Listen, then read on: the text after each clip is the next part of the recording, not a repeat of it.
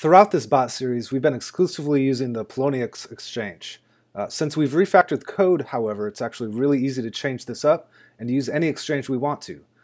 Keep in mind that every exchange's API will do everything slightly differently, so there's going to be a bit of work with every new one you want to add. There's really no formulaic way to do it. You have to read the documentation for each one. But as an example, I'm going to show you how I added Bittrex.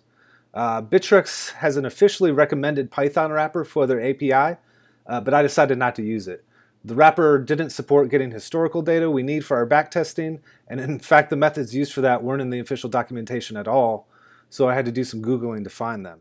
So to start out, if you'll recall, backtest.py simply creates an instance of the bot chart class to get things rolling. The end goal of this bot chart class is just to get the data we need loaded. This get points function is the only one interacting with other classes for now. Therefore, I just created a new conditional that responds to the exchange passed into it through backtest. So here, I changed this to Bittrex instead of Poloniex, and that gets passed through to this function.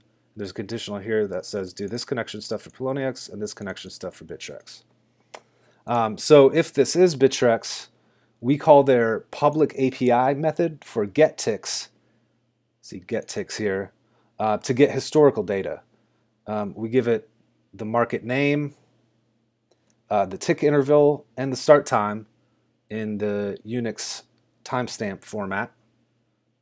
Tick interval and start time. And it returns data that is very similar to what we're used to getting from Poloniex.